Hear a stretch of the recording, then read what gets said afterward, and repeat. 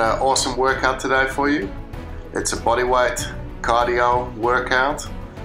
5 cross mountain climbers, 5 jumping jacks, 5 Spider-Man mountain climbers, 5 squat jumps, 50 jump rope, 16 rounds, 4 time. With the cross mountain climbers, you're in plank position, activating your lats, abs on, squeeze your glutes. You're gonna bring your right knee to your left elbow. Your toes stay off the ground. You don't need to touch the ground with your toes. Then you kick your leg back into plank position and you do the opposite leg. Then you jump back up. If you land properly, you can go straight into your jumping jacks. Now I like to go out nice and wide with the feet apart, and I like my hands touching at the top. But that all depends on your shoulders. You might not be able to do that, and that's fine. Then I go into 5 Spider-Man mountain climbers, back into plank position, right leg next to your right hand.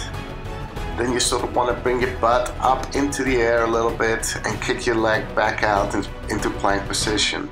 Pull your other leg up, your left leg next to your left hand, and kick it back out. Jump back up straight into a squat position and go into your first squat. Now make sure that your torso is not going to lean forward and you're turning it into a hip hinge.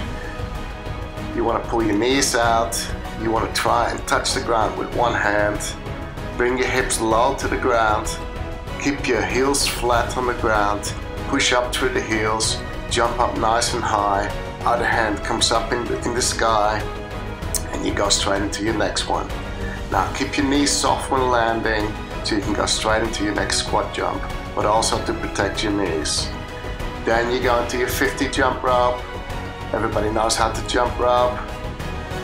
Straight into your next round. Let me know how you go. Post your time below. My time was 20 minutes and 1 second.